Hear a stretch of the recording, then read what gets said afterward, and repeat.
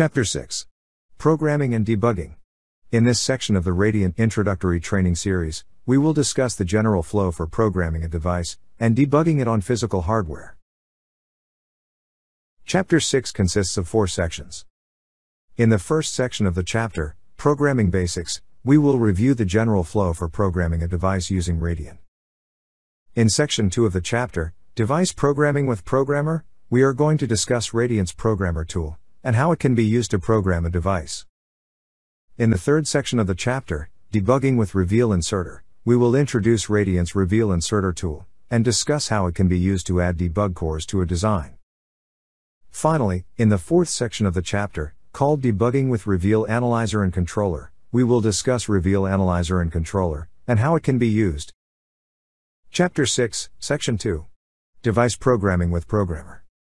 In this section of the video series, we will be reviewing the general flow for device programming, using Radiant's Programmer tool. The first thing that we are going to discuss is the general flow for using the Programmer tool. The first step in this flow is to create a chain configuration file. As mentioned earlier in the video series, this file contains the settings for a programming session and is automatically generated when the programmer is launched from Radiant. The second step in the Programmer flow is to select a device. Once a device has been selected, the next step is to configure the programming settings for that device. Finally, the last 2 steps in the Programmer flow are to select a programming file and program the actual device. Now that we've reviewed the general flow for using the Programmer tool, we are going to discuss each step in a little more depth, starting from the second step.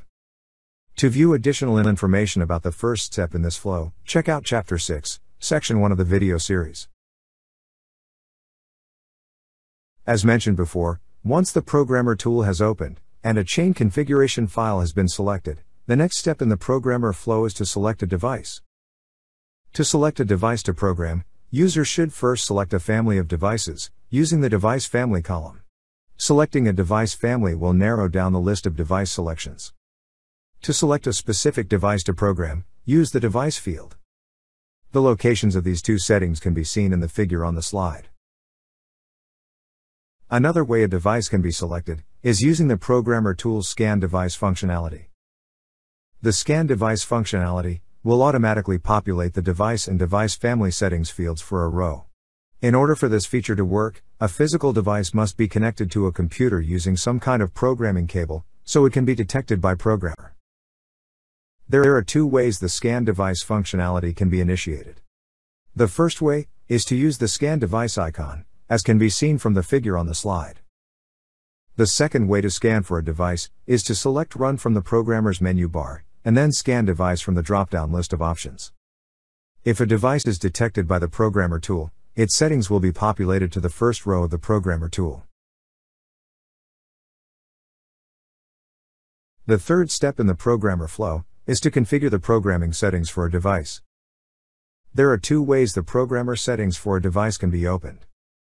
The first way is to double-click the field called Operation, as can be seen from the figure on the slide. The second way is to right-click anywhere in a device's row, and select the Device Properties option. Both of these methods work the same, and will open the Properties window for a device. The Device Properties window should look like the figure on the slide, once it has opened. As can be seen from the figure on the side, this window has 2 tabs. The General tab is used to set up a device for programming, and the Device Information tab is used to view information about the selected device. To set up a device for programming, a target memory should first be selected for the device. This setting controls which of a device's memory are being programmed. The second setting that should be configured is the port interface. This setting controls the communication interface used for device programming. The next thing that should be configured in this window is the access mode. The selection made here controls how a device is programmed. If a device is not already programmed, direct programming should be selected to directly program the device. The final selection that should be made in this window is the operation setting. This setting controls the programming mode of operation. The programming mode of operation controls what is going to happen when a device is programmed. For example, the default mode, fast configuration, erases and programs a device. While the erase-only mode will only erase a device's targeted memory. As mentioned in the beginning of the video, the final step in the programmer flow is to select a programming file. Depending on the selected operation, an additional programming file option may also be available in this window, as can be seen from the figure on the slide. The programming file selection will be available whenever a programming-related mode is selected, like fast configuration, or erase verify program. To select a programming file, click the three dots icon next to the programming file field, and select the bitstream programming file that was generated by Radiant. Once users are done modifying the settings in this window, they should click the OK button to confirm any changes. Once a device has been selected and configured for programming, the final step in the programmer flow is to program the physical device. From the Programmer tool, there are two ways users can program a device. The first way to begin programming a device is to select the Program Device icon, as can be seen from the figure on the slide. The second method to program a device is to select the Run option from the menu bar, and then Program Device from the drop-down list of options. Both of these methods are the same, and will commence the device programming process. As a device is being programmed, messages and errors about the programming progress will be posted to the application output. One final thing to note is that Program Device will always be the final step in the programmer flow, regardless of the mode of operation. For example, if the erase-only mode was selected in the Device Properties window, users would still need to program their device for their selection to matter. That concludes this section of the introductory training series. To view the next video in the chapter, select the video titled Section 6.3, Debugging with Reveal Inserter.